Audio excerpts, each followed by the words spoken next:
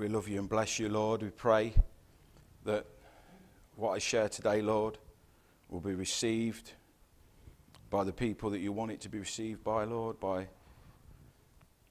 Amen.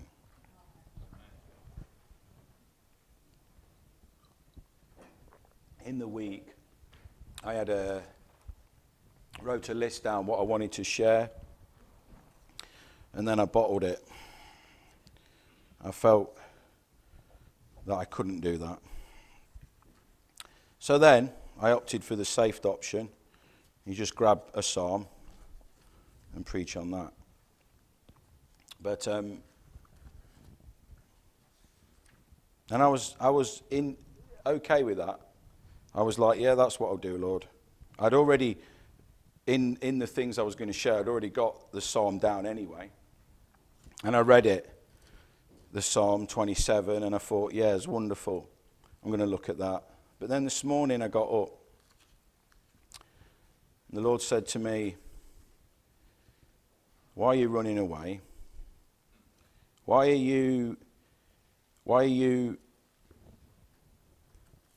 you preach that? What I gave you in the week. Why don't you do that?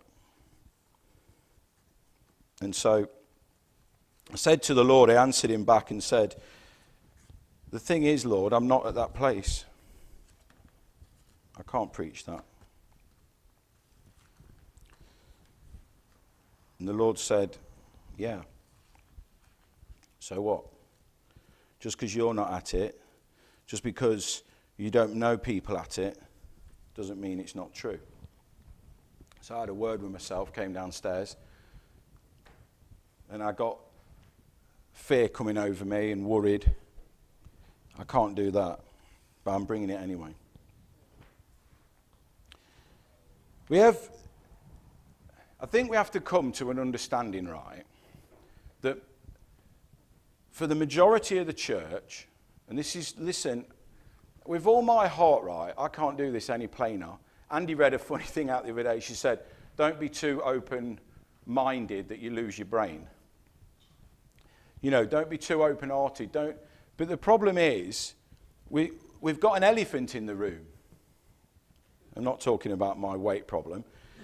The problem is, we've got a massive issue going on because all of us in the church say things a bit like what Julian shared at the start, that we want to be in this place, but if we confess, we're not at it. But the word tells us that we can be.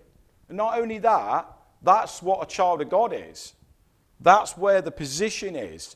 Everybody else is faltering. Everyone else is falling away. Everyone else is backslidden, or they've not listened in their heart what it actually says in the Word of God. Because you can just pick any page, any book. I mean, literally, you could just write pages down of the same thing, what just keeps getting said. And man wants to find a different way. Ask yourself why, for instance, when Jesus comes, they want to kill him. He's God. These are godly people. That's like a man of God comes in here and you want to get rid of him. That's what happened with Wesley. That's what happened with every single Christian that stood up, that said, that's not the right way. That's a cultural way. That's a law-based way. That's I'm hoping one day the Lord will change me way. Doesn't work like that. Doesn't work like that because you can listen to what Jesus rebukes everybody that says anything remotely like that. Like, teacher, tell us how we can... No, shut up. I'm not a teacher. I'm God. I change you if you want to be changed. And not want it, obey it and do it. I mean, everybody wants to be holy. I mean, you could ask an atheist, would you like to go along and be really good and do everything right? The answer would be yes.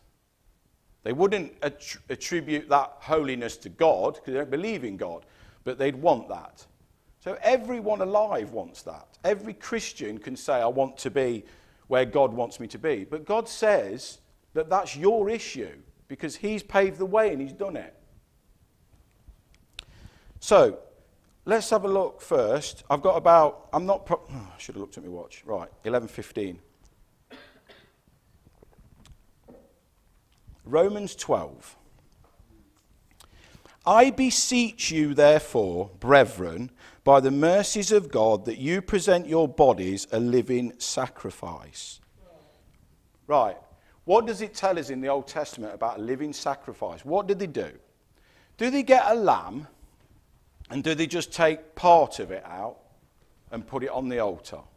Or do they take the whole lamb, hooves, tail, innards, hair, brain, everything hot, and burn it on the altar till it's completely burnt? So that's giving us an indication of what Paul's talking about. He's talking about a whole sacrifice, not a way of living, not I need to hang on to these things, or I need my opinion, or I need this because I need to do whatever. We can list anything. I'm not going to say any things. But that's what it's saying. That you give your bodies a living sacrifice, holy, acceptable unto God, which is your reasonable service. That's just 101. That's the basic. To be a born-again Christian, to be a man of God, to be cleansed from sin and walk a new way and not the old way. That's the basic beginnings. It's not something you attain to after 10 years. It's day one. That is a man who's been speared to the heart, it says in Acts. It means a spear through their heart. They weren't just like, oh, we've heard what you said, what should we do then? They were beside themselves in pain. We killed God. We took him, and now we're living our own way. But hey, guess what? We claim that we're Christians, or whatever they said they were then. Abraham's seed. So it's wholly acceptable unto God. Now you know when they did this offering what that animal was. It's the finest, it's the perfect, it's the unblemished animal. The one that's giving everything, not just an idea of following God. Your whole life. This might sound harsh to some of the younger people, but if you start on the right path, it can stop you from doing what I've done for 14 years and still crying out to God, I want to be born again, Lord. I want to be a new man. I'm sick of arguing and having opinions. I don't want that anymore. I want to be a holy man. I believe in your word, Lord. I believe what it says in this piece of scripture. I believe it. But God says believing it's not enough. Belief has got to have feet. It's got to have obeying. It's got to have commitment. It's got to have loyalty and an action behind it. You cannot just say, I believe in God. I know hundreds of people, no one in this church, that say they believe in God. It doesn't mean anything. It has to have action. Like James says, faith with nothing is just a waste of time.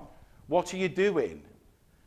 We need to be born again. We need to be new creations, different. Not carrying stuff around and still struggling through it in our own understanding. Or, oh, Lord, help me today to be better. No, today I will be, Lord. Today I'm going to obey. I'm going to be a man of God. And keep saying that until it's fulfilled in your life. That's what Paul's saying about till you attain it. Keep going. But don't live the wrong way whilst you're doing it. Commit your whole life to God. Do you know what? It sounds radical, doesn't it? Because it is. That's why they killed Jesus. That's why they wanted to get rid of him. Because he's opposed to everything that they were saying. There wasn't one thing that they agreed with. Only the man of God agreed with him. Only people that could obey him and listen to him and do what he said. He even said to his own disciples, you're going to turn back. Implying that hundreds already had. They were following the way. Oh no, whoa, wait there. That's way too hot. No, not doing that. They turned back. And be not conformed to this world, but be ye transformed by the renewing of your mind, that you may prove what is that good and acceptable and perfect will of God.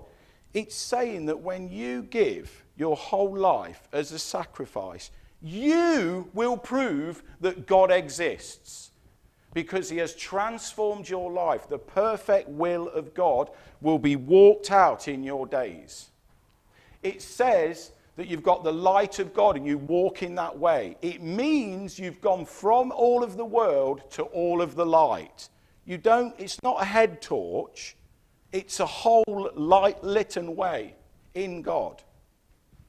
Every day, all the time. You don't want anything else. He's your all in all. So, Luke 11:13.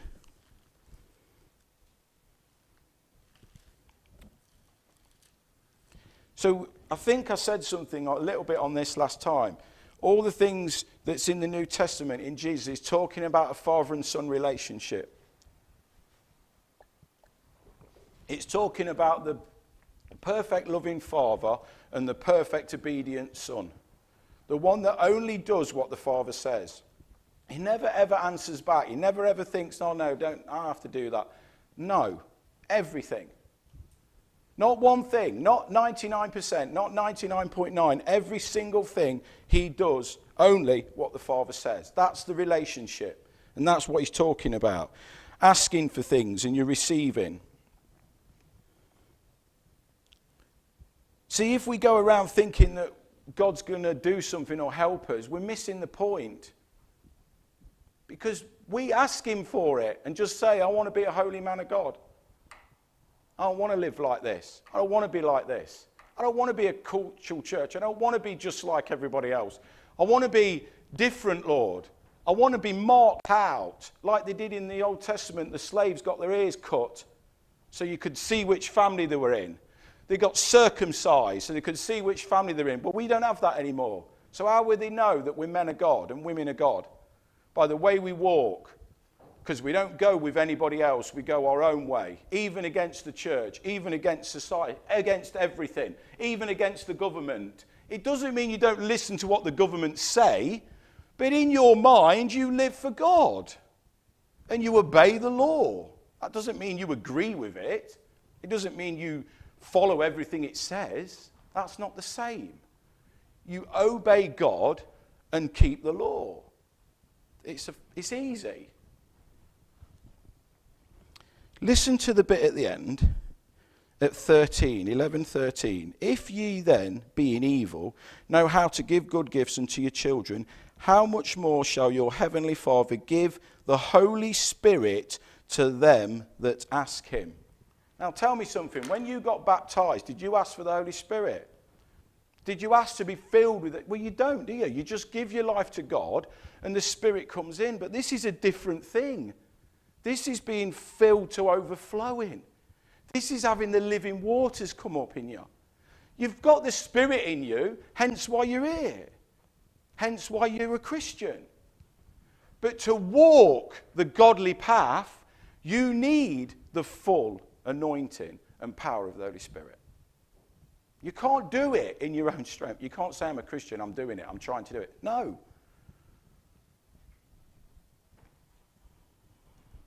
The things in the Bible are showed as images.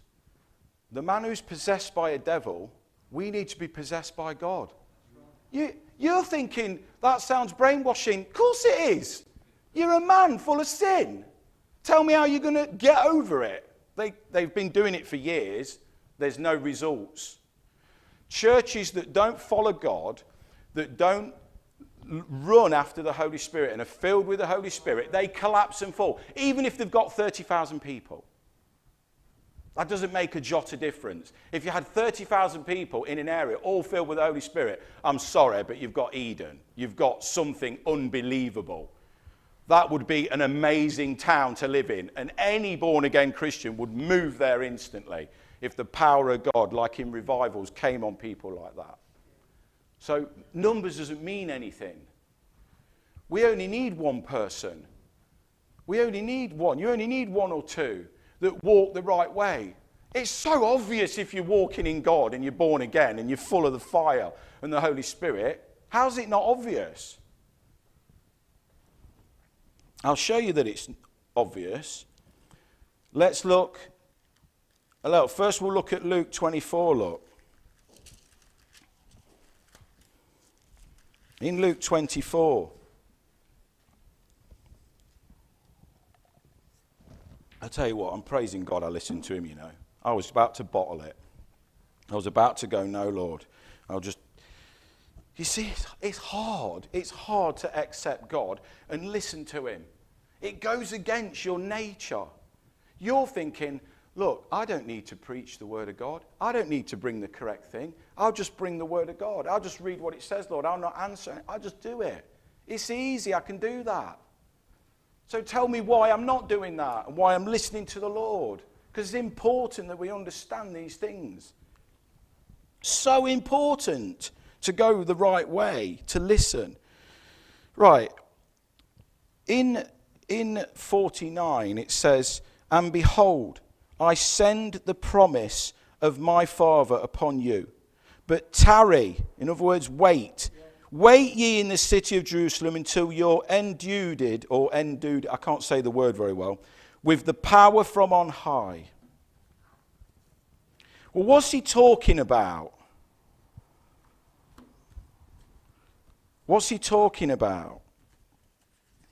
He's talking about, in Joel, it said, and it came, and it shall come to pass afterward that I will pour out my spirit upon all flesh. And it means, the word endued means to provide with a quality or a trait, to put on, as being clothed with God's enablement. Enablement to walk a holy life. All of Scripture is always talking about, if you're struggling, don't struggle, don't have burden. It's talking about living holy. The whole of the Bible, from the beginning to the end, is all about God's people trying to live holy. And how Adam and Eve just fail instantly and get kicked out. And you think it's harsh. It's harsh. All they did was eat some fruit. How harsh is that? But they chose the different way. And if you don't choose the right way, that's the same result. How's God going to be so harsh with Adam and Eve, but be just gentle with you? Oh, well, we don't have to give it all. We don't have to give our whole lives. That's okay. God's a graceful God. He's a loving God. Of course he is. But he tells us in Scripture that we're to walk holy. And he's already told us there's no holiness in us. He's told us that our best works are filthy rags. So he's already qualified what he's talking about. He's not making some stuff up. When he says walk holy, he's saying because he knows you can't do it, and he's never met a man that could. Because if Adam and Eve couldn't live holy and walk holy, then how on earth does anyone else do it? I mean, monks go and live in monasteries to make their life easier, so they don't see women, so they don't have any internet, so they don't have any issue going on. They do it deliberately because they can't live holy. So I'll go and live there and it's much easier. But God never told us to do that. He never told us to go and live on his own somewhere, on some remote island where we're never challenged. He's told us to live holy in this world, like we're living in heaven. So that's the problem. How do you do that? You do it by waiting on the Lord to fill you with the Holy Spirit. But you don't wait and carry on your life. You prepare the way. Like John the Baptist said. How do you prepare the way? Give it up. Stop doing it. If you go to something or you do something and you're sitting there like watching telly and you think, I could be praying now, I could be reading the Word. Get up, turn the TV off, don't turn it on again. There's your answer. That'll never be an issue if you don't turn it on. What about other things in your life? When I used to swear all the time, what's the answer? Stop swearing. Gareth, stop swearing. Trust in the Lord and stop swearing. What if you look at girls or whatever and you think things, what do? Say no. Say no. Why is it a temptation? You haven't sinned. It's only if you follow it out. Satan is here to tempt you all the time. You're here to say no. I walk a different way. I follow a different thing. That's what I do. And in that, God will enter in. God will enter in. Right, Acts 2:4. Probably won't get through all this, but I'm going to have a reasonable go at it. Acts 2:4. The problem is for me, I talk too much. Let's just let Scripture do its job, and I trust in God that He'll convict your hearts and mine at the same time. I shared with you at the start, I'm not at this position. but I'm starting to do it this morning by obeying what he told me to do. That's one of the first things I've ever done today. I usually plan it all in my head, what I'm going to say, and write down weeks before, and then I go with it. But Lord is making me obey. Yes, Lord. So look, in Acts 2:4, and they were all filled with the Holy Ghost and began to speak in other tongues as the Spirit gave them utterance. Oh, wow. Man, we read this like it's supernatural, weird, like sci-fi film. Oh, the fire came down and come out their ears and their head and everything, and it was amazing. And this is what God's talking about for his people. It's not just for those. Otherwise, you might as well dismiss most of the Bible. So when God talks to Moses, is that not to us? Oh, no, he's just talking to Moses. And when he tells them to take off the shoes because it's holy ground, oh, we don't have to do that. We could just walk around with muck on his feet. It doesn't make any sense. You've got to read it and apply it to your life. If God wanted to fill those 120 men of God with his Holy Spirit, then it would say later on that we don't need to do that.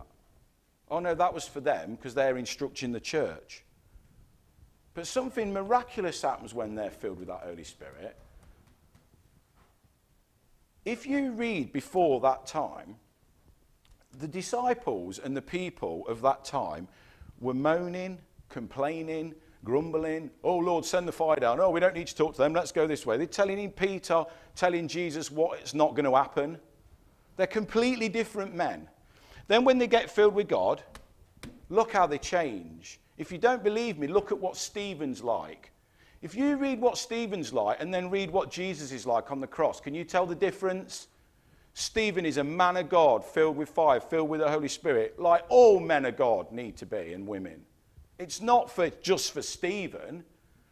Stephen's getting stoned to death, and he says, don't judge him, Lord. That's what Stephen says. Well, I tell you now, if someone came in here to stone me now, that is never going to come out of my mouth, not unless I'm filled with God. It ain't coming out of my fleshly mouth. I tell you what I did what I used to do in Loughborough when I got in trouble, run fast. And they can throw stones at me as I run off. I'm not going to kneel down and get stoned to death like Stephen does. No way. In fact, one of the times in Loughborough, I picked a bin up and threw it at somebody and then ran. That's the better option for a fleshly man, but Stephen is a man of God. So he just drops to his knees and they stone him to death. And he pours out his heart in love.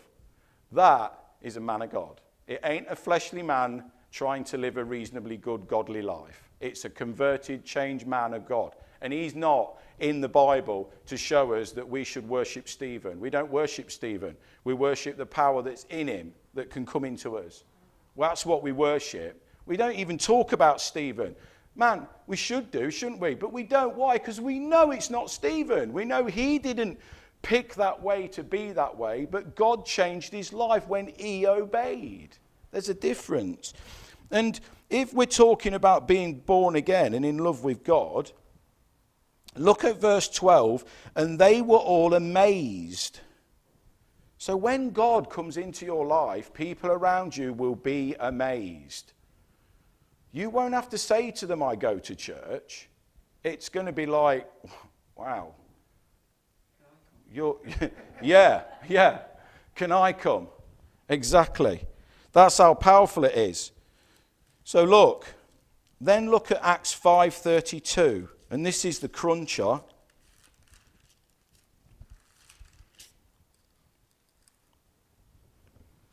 And we are his witnesses of these things. And so is also the Holy Ghost, whom God hath given to them that obey him.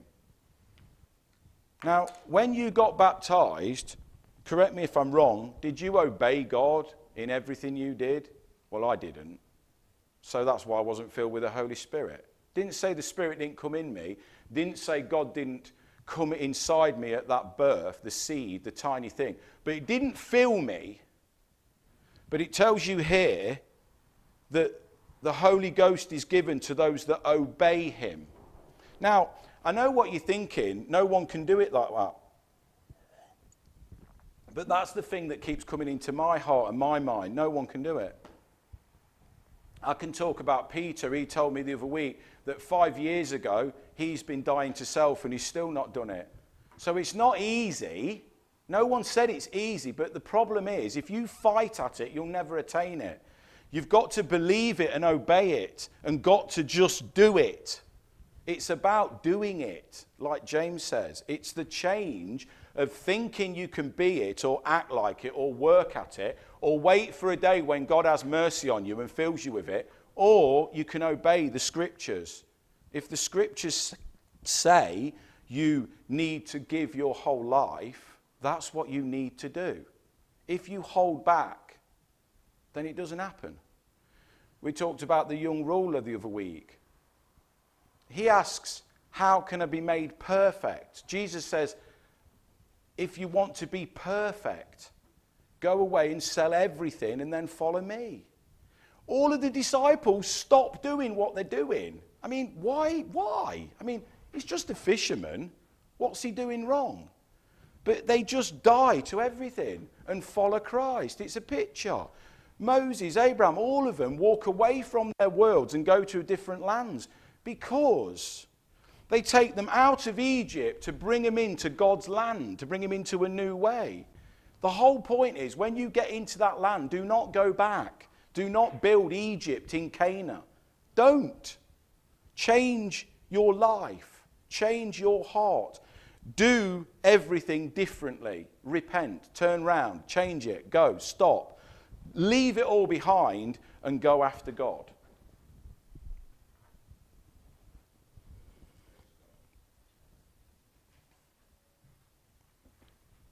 Proverbs 8. In Proverbs 8,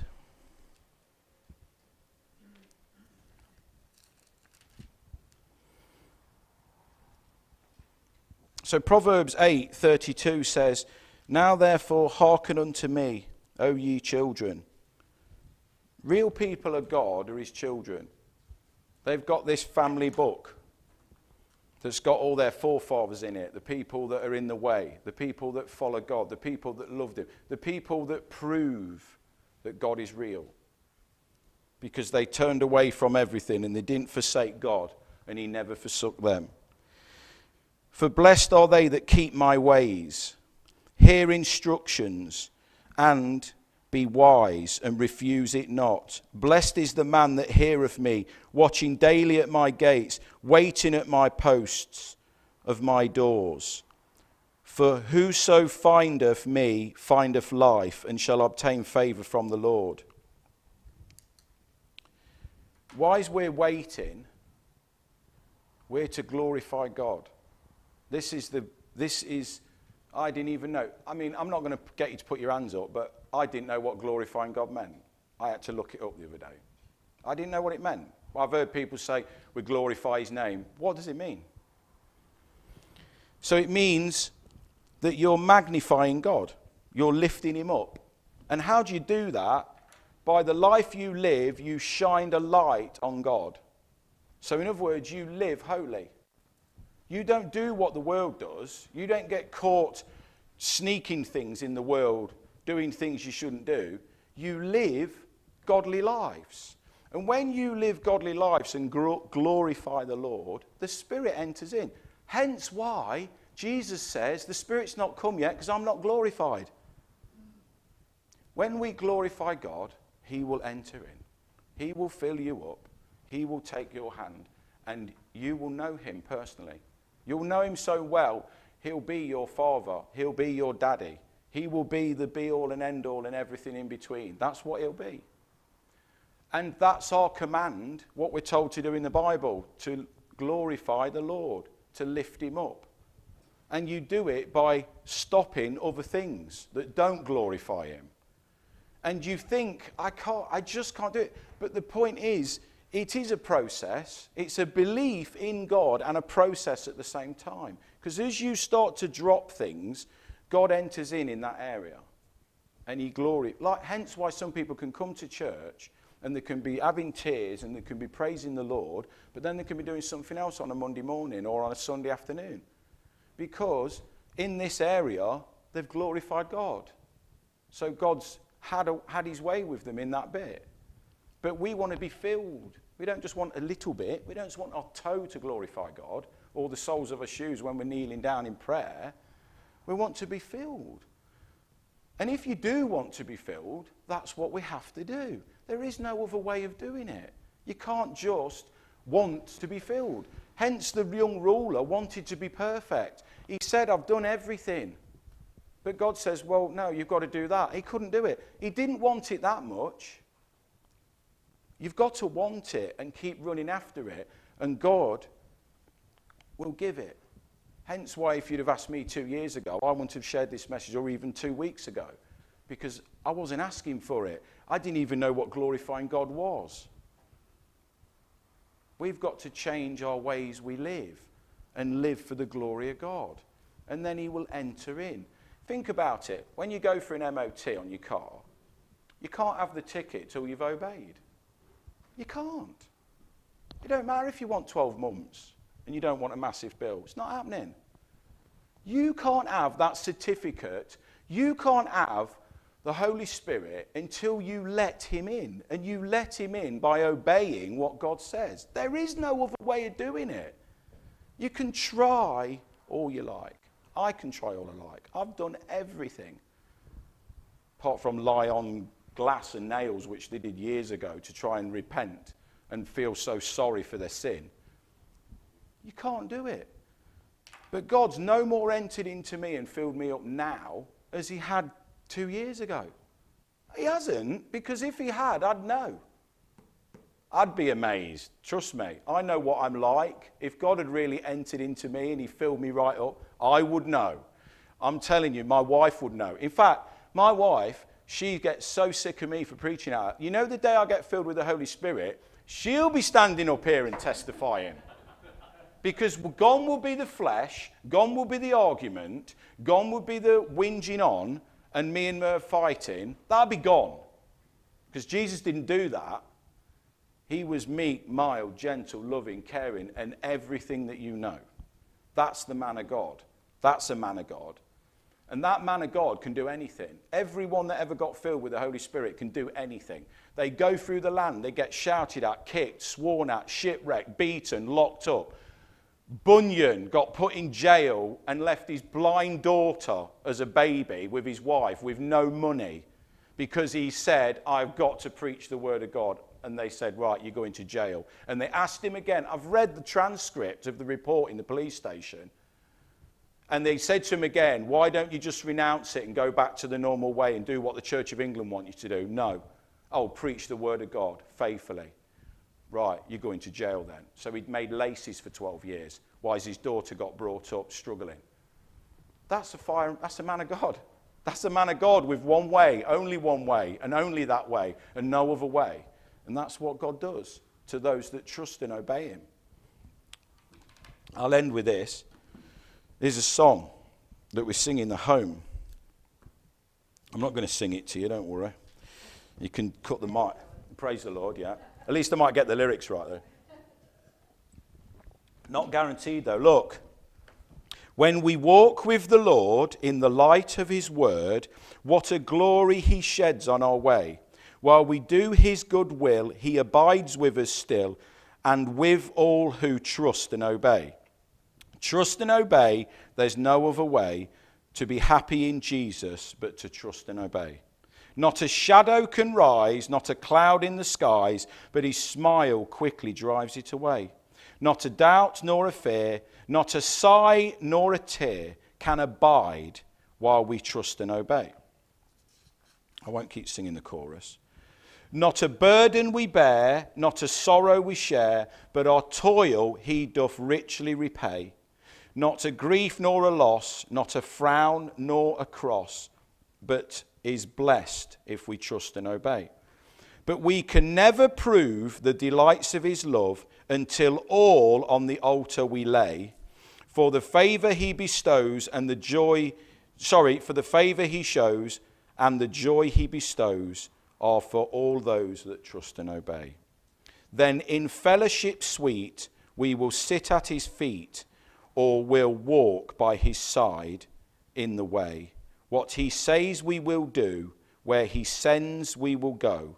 Never fear, only trust and obey. Notice how there's qualification there all the time.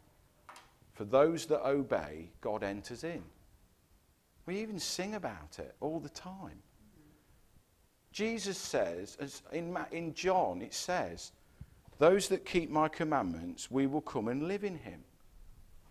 But he can't, if it was the other way round, if it was for anyone that goes to church and believes in God, will come and live in him and then they'll keep my commandments. It'd be that way round. Jesus is like mega pedantic. If he puts it in a sentence, it's in a way deliberately so we can't mistake it. Remember, we're children. It's written so anyone can understand it. You can't read it a different way. If you love me, you will keep my commandments and we will come and live in him. You can't change it. I want to. I want to have it. If you'll come and live in me, Lord, I'll keep all your commandments. That's my version. That'd be great. Well, you could just change it round. It's only grammar. But it doesn't say that. It says, when we obey, God will enter in. And the last thing I'll leave you with, we can't say we believe. We can't say we believe and one day it'll happen. To really believe means you obey it now, this morning, today. Today is the day of salvation. God, his kingdom is close at hand. It means now. It doesn't mean in 10 years when I've finished my job and I've got time on my hands and then I'll obey, Lord. Then I'll have more money. I'll have no mortgage in a few years. Then I'll go and give lots of money. No, it doesn't say that. It says now. Now obey the word of God. Now come after me. Now follow in my footsteps. But we have to have faith. All of this is circular, isn't it? Goes round and round and round. I made a note the other day that in Peter, in 1 Peter and in John, it says, how did God walk? It says that we need to follow him in his steps. It says that we need to follow him in his steps, right?